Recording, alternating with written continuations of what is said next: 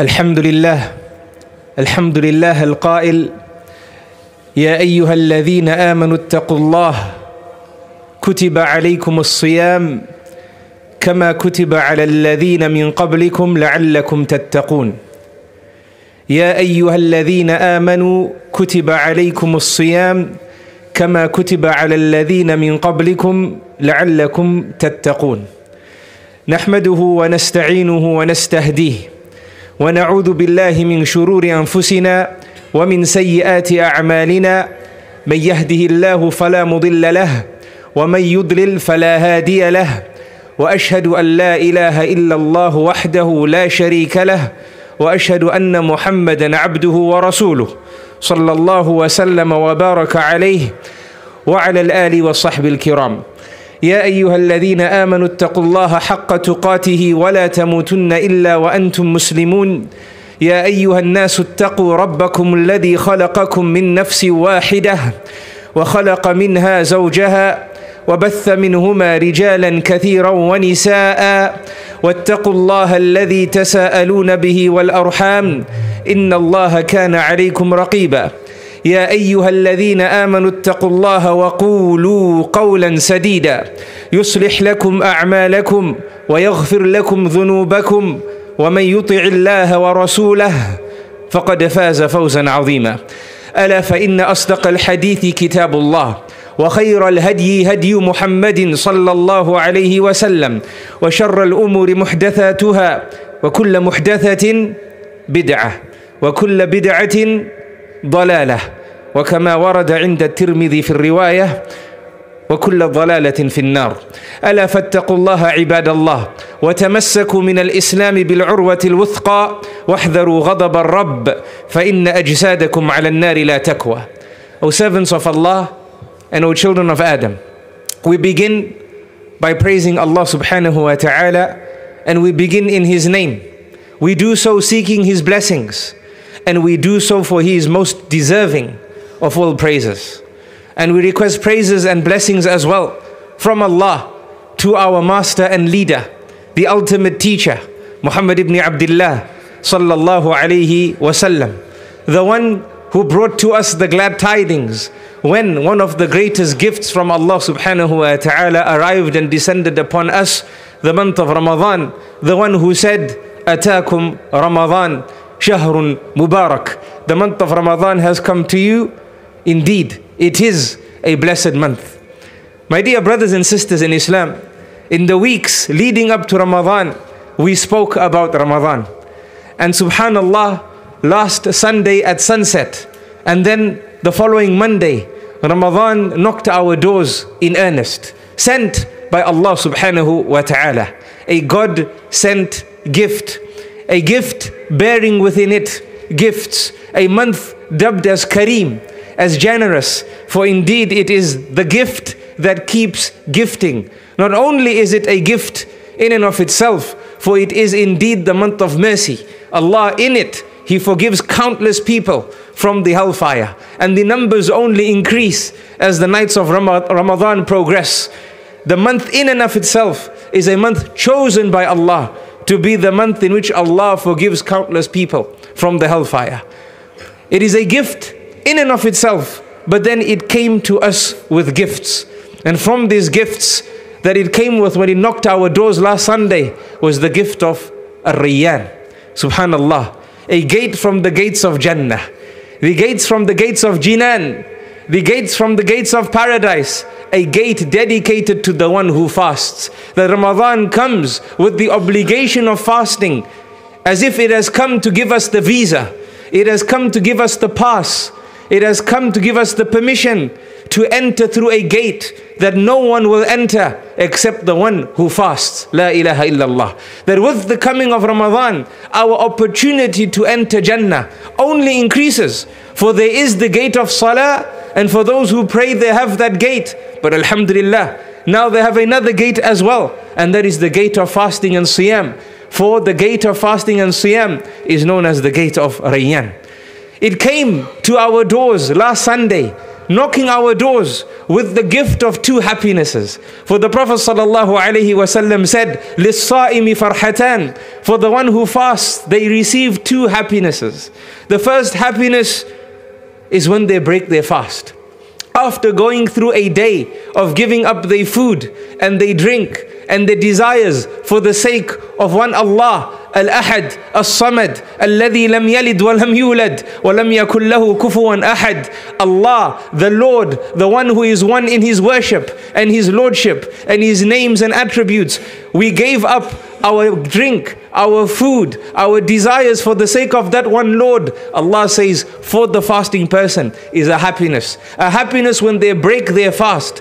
And yes, no doubt, a happiness for the quench that they receive to their thirst, for the filling that they receive for their hunger, but also, subhanallah, for the blessings that comes at the time when you break that fast, for the dua that Allah promises you that will go unanswered, that will go answered, it will not go unanswered, afwan, a dua that will not go unanswered. The fasting person, before he breaks his fast or her fast, when they raise their hands and they ask from the Lords of the worlds, Allah subhanahu wa ta'ala promises that that dua will be answered by Allah subhanahu wa ta'ala. Not just answered, but in a manner far better than the seeker asks from Allah. For Allah's knowledge supersedes the knowledge of the one asking. And sometimes we ask for something that we feel is better for us, but Allah knows it's not good for us. Allah knows there's something else better for us. Allah takes that dua and He converts it to the better. This is a happiness He gives the fasting person. But also, the happiness of forgiveness. For Allah forgives the fasting person when the fasting person breaks his fast. One of the happinesses out of the two happinesses that Allah subhanahu wa ta'ala gives the fasting person, Ramadan knocked our doors last Sunday with this gift, the gift of this happiness. And as for the second happiness, Allah says it's the happiness when my slave meets me, when the slave of Allah meets Allah on the day of Qiyamah. A day that is known to have events of such fury, a day when the screams of the hellfire and the heat of the hellfire, forget about the sight of the hellfire, just the heat of it will be felt even though a people will be so far away from it. And that day, subhanallah, that only brings to you the opportunity to feel fear. Allah says on that day the fasting person will experience happiness. Happiness when they meet their Lord. Why? For Allah subhanahu wa ta'ala will reward them for their fast on that day. A reward befitting of Allah's mercy befalling His slave subhanahu. That Allah says the rewards of every other act of worship are set and multiplied based on our intentions, except for the fast. The fast is for Allah, and Allah will reward His slave as He wills on that day, on the day of Qiyamah, when His slave meets Him. And this is just some of the gifts, subhanallah, that Ramadan knocked our doors with last Sunday. It came with fasting, and it also came with Quran.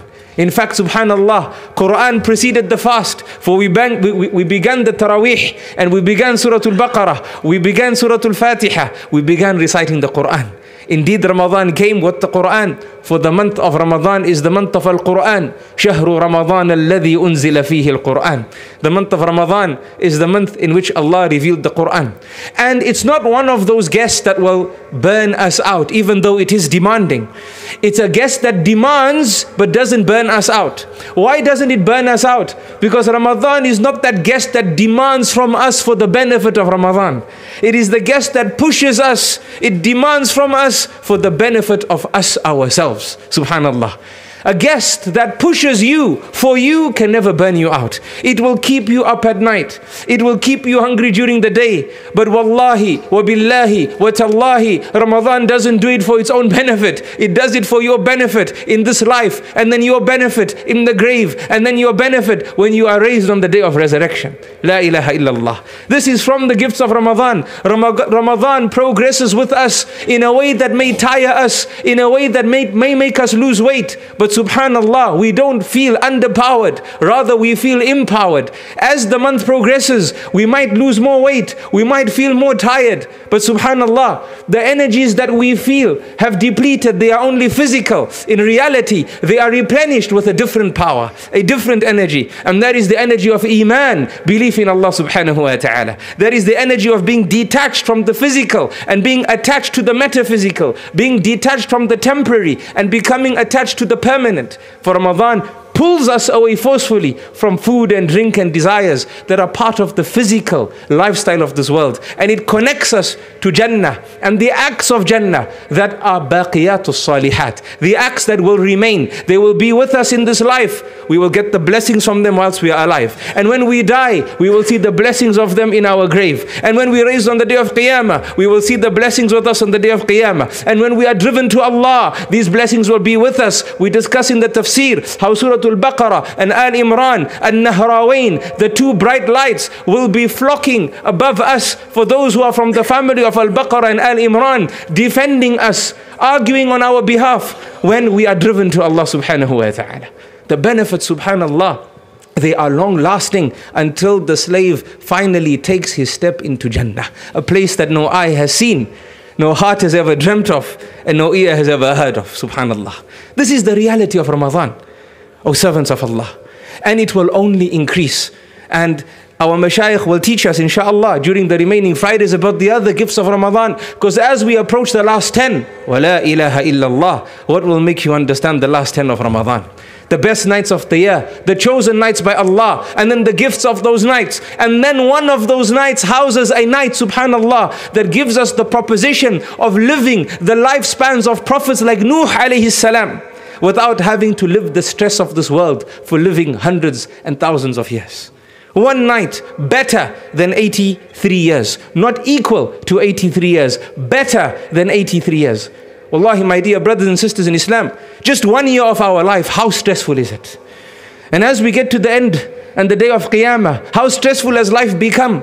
Imagine if we had to build Jannah of 1,000 years by living 1,000 years on earth. What predicament would we be in? Allah brings us these last 10 to help us build a Jannah spanning thousands of years, but living only 60 to 70 years. And even 10 to 15 years of the 60 to 70, you're forgiven anyway because you haven't reached the age of puberty. This is the month of Ramadan, and this is the mercy of our Lord. Yes, Ramadan is generous and it is the month of mercy. But let's not forget the absolutely perpetual one, Ar-Rahman Ar-Rahim, Allah subhanahu, who favored us and brought to us the month of Ramadan. BarakAllahu li wa lakum fil wahyain wa nafa'ani wa iyyakum bihadi sayyid al-thaqalain. لقد قلت ما قلت وأستغفر الله العظيم الجليل لي ولكم ولسائر المسلمين من كل ذنب وخطيئة فاستغفروه إنه كان غفارا وتوبوا إليه إنه كان توابا.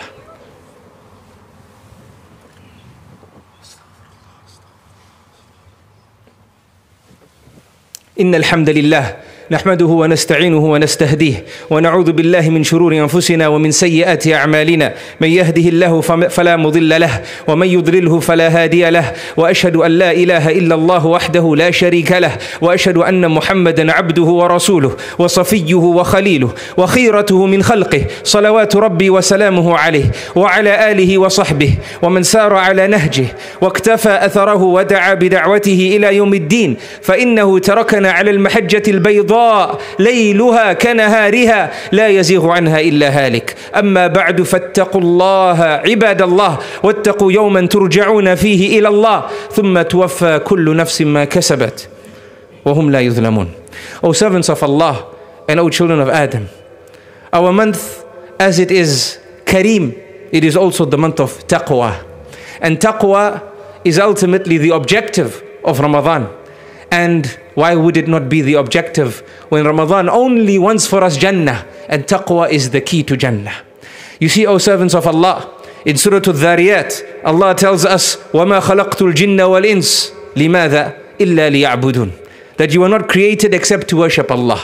But if you ask the question, O servant of Allah, that, Ya Allah, you created me to worship you. I am intrigued. I have a question. Why, Ya Allah? You are perfect from ever. You are perfect forever. My worship doesn't increase your majesty. My sin does not decrease your majesty. Why do I have to worship you, Ya Allah? Allah answers that question in Surah Al-Baqarah. Ya ayyuhan nasu u'budu rabbakum alladhi khalaqakum walladhina min qablikum la'allakum tattaqun.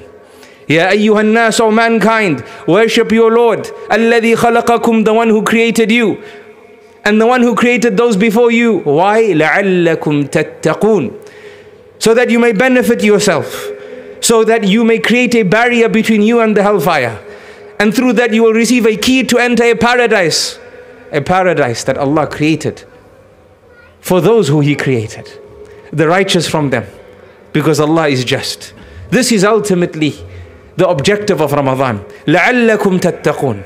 لَعَلَّكُمْ تَتَّقُونَ. And this is what Ramadan pushes us to, with every obligation that it brings upon us. And not just the obligations, but also the recommendations. Fasting for taqwa. Stand the night for taqwa. Read the Quran for taqwa. Be charitable for taqwa. And so on and so forth. It's for taqwa. And what will make you understand the reality of at-taqwa? May Allah subhanahu wa ta'ala help us with at-taqwa.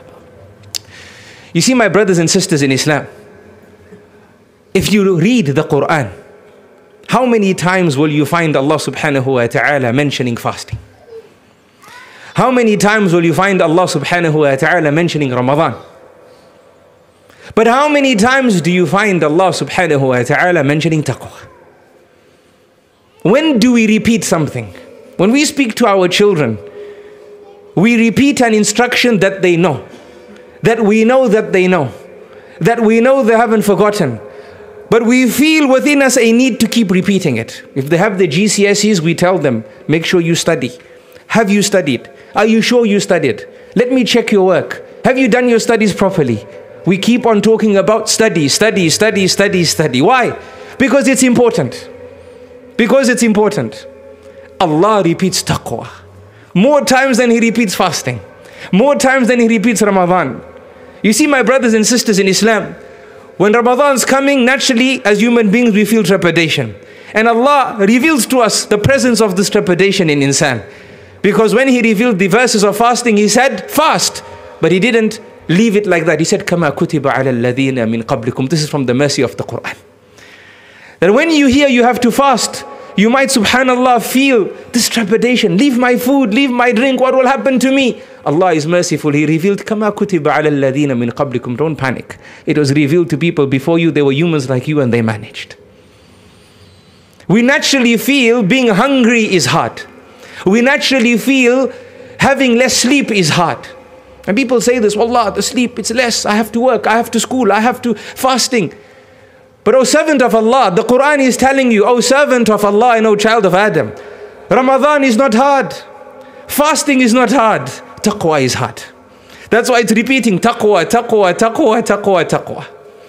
And as part of your objectives for this month of Ramadan to achieve taqwa, I want to leave you with 4 action points. I know our time is short, but I won't get time with you again until the last 10 because I do travel. May Allah bring me safely to you and preserve us all in His obedience. Ameen.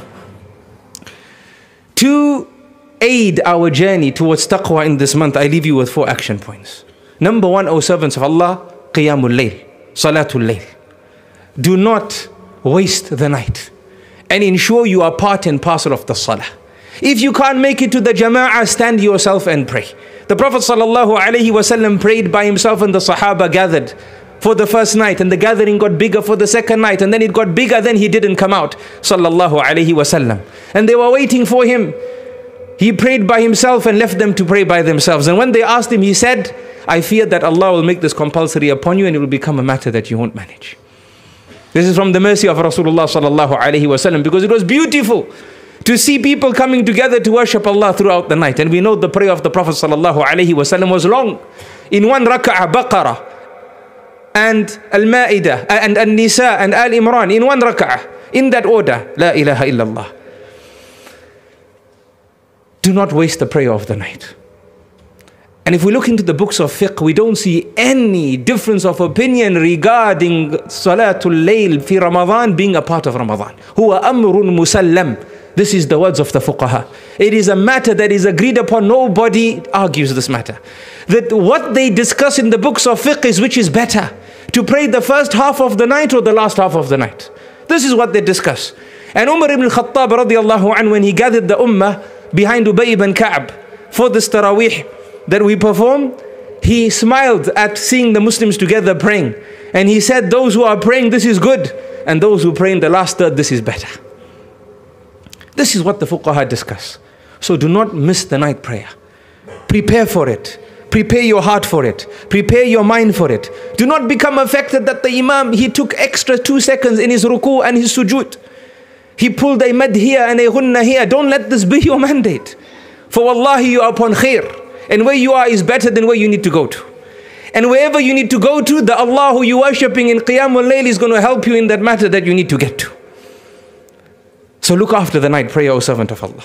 Number 2, recite the Quran. And as much as you can. The pious before us, they used to keep their eyes on the Quran, stuck to the Quran. They would not peel their eyes away from the Quran in Ramadan. Imam al-Shafi'i used to read 60 completions in Ramadan. 2 completions a day, subhanallah. Their eyes were peeled to the book of Allah subhanahu wa ta'ala. Because it's not only the month of fasting, it is the month of Al-Quran. For every letter you get a hasana, and a hasana is equal to 10. And this is a season of worship where your 10 will be multiplied even more. Your reading in Ramadan is better than your reading outside of Ramadan. And you might not get another Ramadan. We are here on a journey to Allah. The one who looks after Ramadan is the one who knows that they are on a journey to Allah, not a journey to the dunya. So look after your relationship with the Quran. Number 3, look after your siyam. Protect your fast. The pious before us used to practice luzum al-masjid. Yes, the last 10 they would stay the whole time in the masjid. But before that even, they would try and be in the masjid for as much as they could. Why? The masjid, there's no trading in the masjid. There's no speaking about worldly affairs in the masjid. Through that they would protect their siyam. That they never engage in a discussion that might be borderline ghibah. Subhanallah. Might be borderline lying. Subhanallah. The Prophet ﷺ said, whoever does not leave false speech and its equivalent, then Allah is not in need of you leaving your food and your drink. Remember, the objective of your fast is taqwa. Where is the taqwa when you're lying and gossiping and backbiting? They would do luzum al-masjid. They would come and spend as much time in the masjid. Why? Because the masjid is away from vice. It's a place surrounded by malaika. Look after your siyam. Be conscious about your fast. Be conscious. People might say you're a bit extreme. You're getting up and leaving a gathering where there might be borderline ghibah. Let them say what they want about you. You love them, but you love Allah more. Yeah? You love them, but you love Allah more. If you have to choose between your fast and someone, choose your fast. Look after your fast, O servant of Allah. Number 3. Number 4, as-sadaqah. وَلَوْ بِشِقِّ تَمْرَةٍ. Be charitable with your wealth. We saw in Surah Al-Baqarah what Allah said, وَمِمَّا رَزَقْنَاهُمْ يُنْفِقُونَ, being connected to the people of taqwa and the people of falah.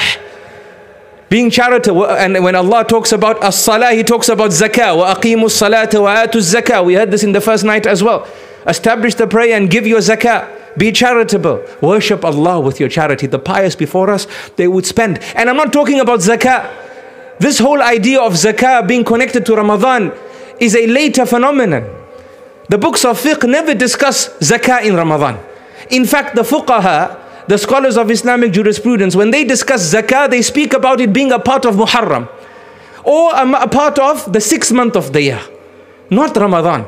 The pious before us used to give the haqq of the poor to the poor and the needy and the recipients of zakah before Ramadan, so they could busy Ramadan with sadaqah. Subhanallah. Today, we keep our zakah in Ramadan. It's allowed. But then even when it's to be charitable, we only think within the borders of zakah. If I have zakah, I will give. If I don't have zakah, wallahi, it's too hard for me. Ramadan is Kareem. Where is your Kareem? Ramadan is Kareem. Where is your Kareem? Where's your tawakkul in Allah? Where's the other worship of the heart? Allah is calling you to countless avenues to trade with Allah. And you are choosing the dunya over Allah in a month that Allah has brought to you to teach you to choose the akhirah over the dunya. So be charitable. And the best, all the acts of charity. The masjid is trying to raise funds for the extension. They're looking for a group of people to raise an amount of money This is part and parcel of the month, and one of the greatest acts, sadaqatul jariyah, and building a house of Allah on earth, for Allah to build you a house in Jannah. The wife of Fir'aun asked Allah, Rabbi ibni li indaka baytan fil Jannah. Allah mentioned her dua in the Quran, that, oh Allah, build for me a house with you in Jannah. And the Prophet ﷺ said, whoever facilitates a masjid, Allah will facilitate for them a house in Jannah. All types of sadaqah, but particularly feeding. Feeding. And again, sadaqah, not zakah. Yes, zakah is the right of the recipient, but there's poor people who you can feed with sadaqah as well. The Salaf used to focus on feeding because of the hadith, man fattara sa'iman kana lahu mithlu ajri. That the one who feeds a fasting person will get the reward of the fast without Allah reducing the reward of the one who fasted. But the Salaf, the Sahaba before us, they wouldn't focus only on those who are fasting, the poor people in general. So fear the hellfire, even if it's with a portion of a date in sadaqah. Give what you can, even if it is a small amount. And don't feel it's a small amount, it has no value. For wallahi, it's not about the small amount. It's about the taqwa from the small amount. It's not about the small amount. It's about the greatness of the one who the amount is for. May Allah subhanahu wa ta'ala accept what has passed of our month and bless what remains.